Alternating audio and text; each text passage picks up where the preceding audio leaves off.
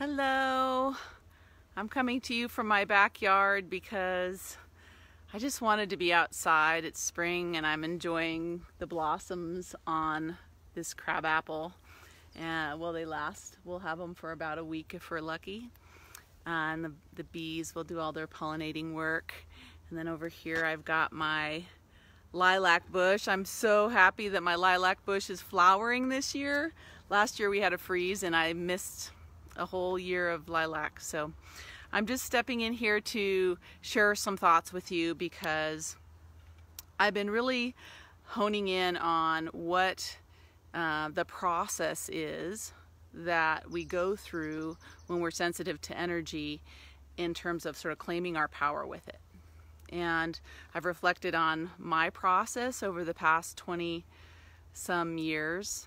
I started on this path when I was 27 and I'm 49. And I wanted to share that with you so you sort of have an idea of what that pathway is in terms of empowering yourself with your energy sensitivity, whether you are an intuitive, an empath, or a healer, or all three, a little bit of all three. And so, excuse me if I put my sunglasses on because the sun is bright on my face. What I personally have experienced is that pathway is you start by learning how to set your space. I call it sort of the boundaries phase, where you get to know your energy field and set your boundaries. And then in that process, you learn some protection tools. You might learn how to use body of glass or invisibility tools. And then once you've got that comfortable, you step into a phase where you start to get clear about what you're seeing, and you move away from feeling it in your body as the indicator so that you can actually feel more at peace in your own body, and into reading it or seeing it with that third eye, with your sixth chakra. And that's the stage where you really learn how to not go into someone else's space or let them get into your space in order to read, but actually are able to see things with more neutrality. I call that the vision, or the having sight stage. And then the next stage that we go through in our process to empowering our relationship with our energy sensitivity is perspective. And I see this as when you are able to tell if something that's happening that you're experiencing is you, or if it's someone else, or if it's something else that's not another person that's impacting your energy field, as well as getting really clear on what's your yes and your no, having moved out these non-neutral influences, meaning that you have been able to step away from some of the programming and the unconscious belief systems that have been influencing what you see is your yes and your no. Hello, Jolie, and hello, Marissa. I see a couple people have joined. So that's the third stage of this pathway towards empowering your energy and that sixth sense, that sense of being able to feel energy in the world as a natural intuitive empath or healer. The fourth step is all about being able to clear space, using the basis that you have of having boundaries and being able to see what it is and then know when it's not you, and then actually start clearing space. That means, hi Zoe, hey, I started earlier so those in Europe, which Zoe is, can actually be here. That fourth stage is about clearing space. So being able to name those energy leaks and know which ones are happening. If someone is, if you've got somebody that's trying to energy vampire you, or if you've have a chronic energy leak towards past programming around money or around relationships that keep going through a repeat cycle. That fourth stage of using our empathic, intuitive sensitivity to help ourselves and to help our other people in the world that we're in relationship with is understanding how to clear space, whether it's a home, it's our first personal energy field. And then the final stage, the fifth stage in my perspective, is stepping into that spiritual warrior, where you're using your energy to cut cords, to unhook hooks, to alter your soul contracts, to alter your programming in yourself. So there's this pathway we take, and they don't always go in that order. Sometimes we learn our boundaries and then we can jump into getting clear on our yes or our no before we get really clear about what we're seeing psychically separate from ourselves. Or sometimes we learn how to clear space before we learn how to be really clear about, is it me, is it someone else, or is it something else?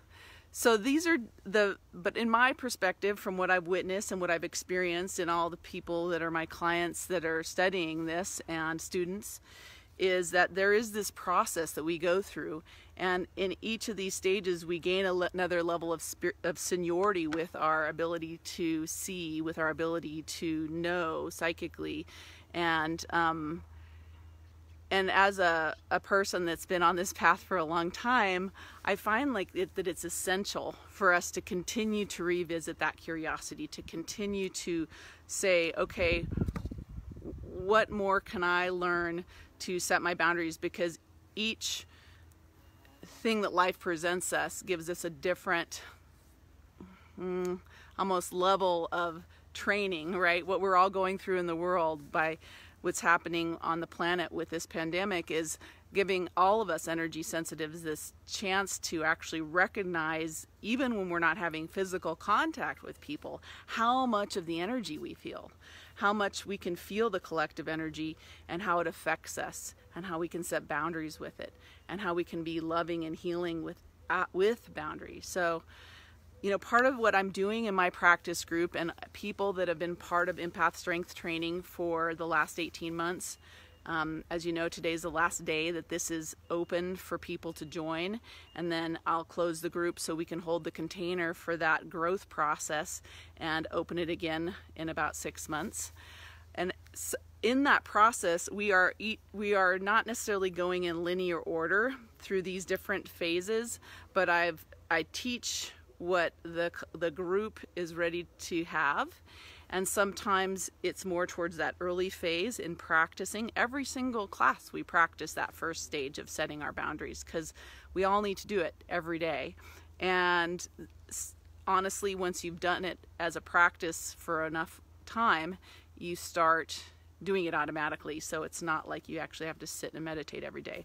But in our practice and our setting our space before we go into a next phase of looking at reading something or clearing something, we always set those boundaries, because that's what empowers us to take the next step.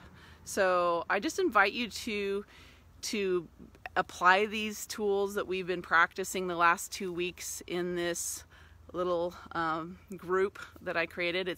I'm gonna close this group in about, you know, probably at the end of next week or something like that, because I know we have tons of things to keep track of, and I don't want to keep everyone, you know, distracted with that. But the actual the membership group, Empath Strength Training, is going to close registration tonight at midnight my time, which is in about 12 hours. So I'd love to have you in it. I'd love for you to practice taking those different steps of empowering your empathic sensitivity. And it's not a group that's just for beginners or just for people that are advanced. It actually is an intermediate class, because we touch on all these different steps in the pathway. And my experience is that even, you know, 20 years after learning some of these skills, I need to revisit them myself because they apply differently. So I hope you choose to join me. You can find the information on that on another post on this page, and possibly you have it in your email box, because I sent an email out this morning. So please ask me any questions. I'm available to answer questions if anybody has any. I see some folks that have said hello and joined. I know there's only a couple people on live. But if you see this later and have some questions for me, feel free to type them in, and I'll come back and look throughout the day and see if there's anything I need to answer for you. So have a beautiful Mother's Day for those who are in the United States. We all have mothers, whether they're, you know, here or have passed on. So it's a great day to be grateful for who brought us into this world in this lifetime. and even if they're not part of our lives in the moment. So blessings to you all.